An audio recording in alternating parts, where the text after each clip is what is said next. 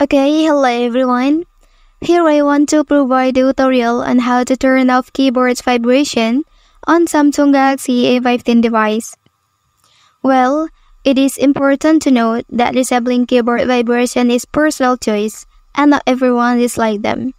Many users find vibrations helpful as they provide haptic feedback and confirm that the key phrase has been registered. So if you want to remove it, you can follow these ways. Okay, first thing first, open Play Settings menu on your device. Well, after that, select Sound and Vibration. And then scroll down please till you find System Sound or Vibration Control. Tap on it.